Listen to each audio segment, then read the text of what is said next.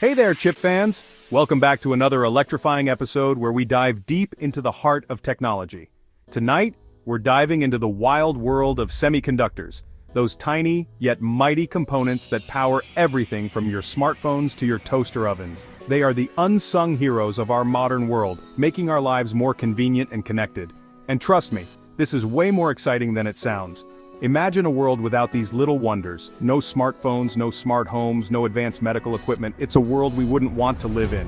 We're talking about international rivalries, cutting-edge technology, and enough twists and turns to make your head spin. The semiconductor industry is a battlefield where nations compete for dominance, innovation, and economic power. So buckle up as we explore Japan's quest to reclaim its former glory in the semiconductor arena. Once a leader in this field, Japan is now on a mission to rise again and challenge the current giants. Remember those clunky Walkmans and indestructible Nokias? Those were the days when Japan was at the forefront of tech innovation, creating products that defined a generation. Yeah, Japan was the brains behind those bad boys.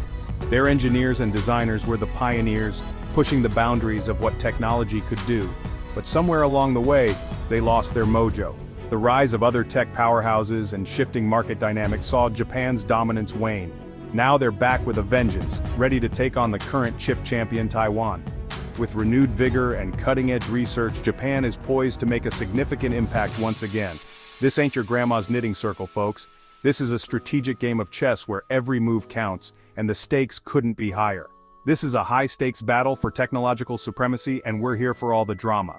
From boardroom decisions to lab breakthroughs, every moment is crucial in this race.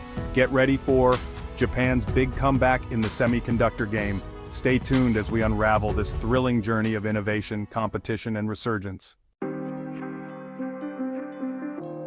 Back in the 80s, Japan was the undisputed king of the semiconductor world. Their factories were buzzing with activity, producing cutting-edge technology that powered everything from home computers to industrial machinery. They were cranking out chips faster than a vending machine dispenses Pocky. The efficiency and precision of their manufacturing processes were unmatched, setting new standards in the industry. Japanese companies like NEC, Toshiba, and Hitachi were household names, supplying the world with everything from memory chips to processors. These giants were at the forefront of innovation, constantly pushing the boundaries of what was possible with semiconductor technology. Those were the glory days, my friends. The Japanese tech industry was a source of national pride, and their achievements were celebrated both at home and abroad. Japan's tech dominance seemed untouchable. Their cities were bustling hubs of innovation, attracting talent and investment from around the globe. They were the cool kids at the global electronics party, and everyone wanted an invite. International tech conferences were dominated by Japanese companies, showcasing their latest breakthroughs and setting trends for the future. But as with all good things, Japan's reign eventually came to an end. The once thriving factories began to slow down, and the industry faced challenges that were difficult to overcome. New players emerged, the tech landscape shifted, and Japan's semiconductor industry took a hit. Companies from other countries began to catch up, bringing new competition and innovation to the market. But don't count them out just yet. The spirit of innovation and resilience is still very much alive in Japan. Engineers and scientists are hard at work, developing new technologies and strategies to regain their former glory. Like a phoenix rising from the ashes, or a robot emerging from a giant peach because, Japan, they're back and ready to reclaim their throne. With a renewed focus on cutting-edge research and development, Japan is poised to make a significant impact on the semiconductor industry once again. While Japan was busy perfecting the art of origami, Taiwan was quietly building a semiconductor empire. And let me tell you, they've been busy bees. Taiwan, led by the semiconductor behemoth TSMC, now controls a whopping 60% of the global contract chip manufacturing market. That's right, folks. If you're using a gadget with a chip in it, chances are it was made in Taiwan. Taiwan's success is no accident. They've invested heavily in research and development, fostered a skilled workforce, and created a business-friendly environment that attracts foreign investment. Basically, they've become the go-to destination for all your chip-making needs. So, Japan has its work cut out for it. Taking on Taiwan in the semiconductor arena is like challenging a sumo wrestler to a pie-eating contest. It's not going to be easy. Japan may have been down for the count, but they're not out. They've been quietly plotting their comeback, investing in new technologies and forging strategic alliances.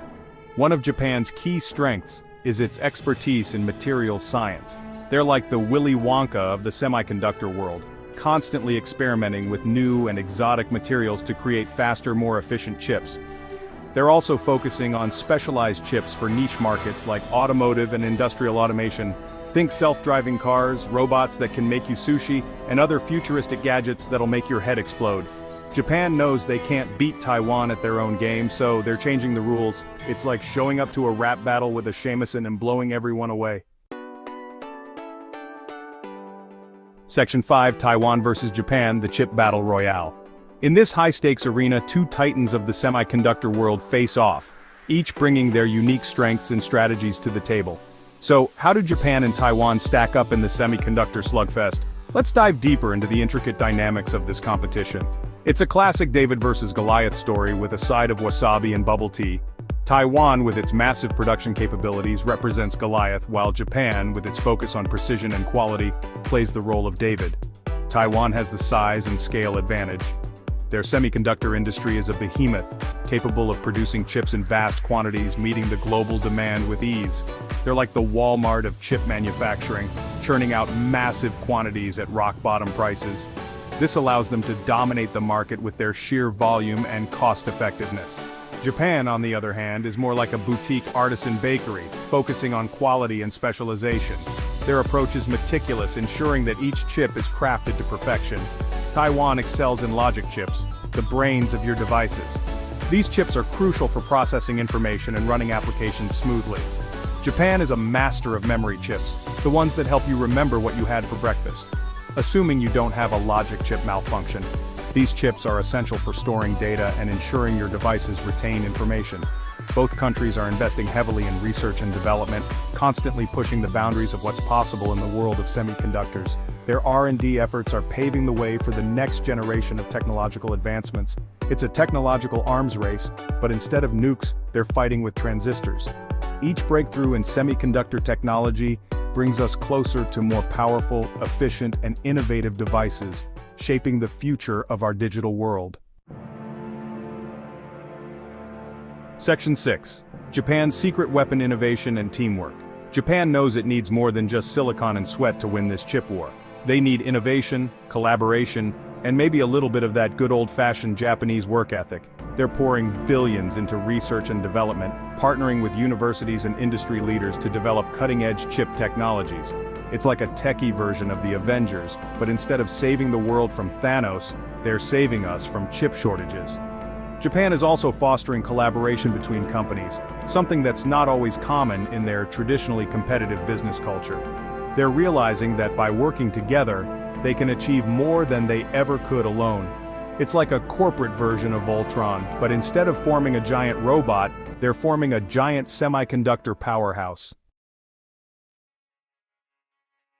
Section 7. Why should we care about this chip drama? Okay, so maybe you're not losing sleep over the intricacies of semiconductor manufacturing, but here's the thing, this chip battle has huge implications for all of us. Semiconductors are the lifeblood of the global economy. They power everything from our smartphones and laptops to our cars and airplanes. A shortage of chips can bring entire industries to a standstill, as we saw during the recent chip crisis. Japan's resurgence in the semiconductor market could help stabilize the global supply chain, making those pesky chip shortages a thing of the past. It could also lead to lower prices and faster innovation, which is always a good thing. Plus, it's always more fun when there's a little competition, right? Section 8. Can Japan really pull this off? So, the question remains, can Japan really reclaim its semiconductor crown? It's a long shot, but hey, stranger things have happened. They've got the brains, the work ethic, and the determination. But they're also facing some serious challenges. For one, they're playing catch-up in a rapidly evolving industry. It's like trying to learn TikTok dances from your grandma. You can try, but you're probably gonna look a little silly. They also need to attract more investment and talent to the industry, which can be tough in a country with an aging population and a strong aversion to risk-taking. It's a gamble, but if anyone can pull it off, it's Japan. They've done it before, and they're not afraid of a challenge. Section 9. What happens next in the wild world of chips? The semiconductor industry is constantly evolving, with new players and technologies emerging all the time. It's like a game of high-stakes poker, and no one knows what the next hand will bring. Japan's comeback attempt adds another layer of intrigue to this already fascinating industry. Will they succeed in their quest to reclaim their former glory? Only time will tell. But one thing's for sure, the future of technology depends on these tiny chips, and the battle for semiconductor supremacy is only going to get more intense. So stay tuned, folks. The next chapter in the semiconductor saga is about to begin, and you won't want to miss it.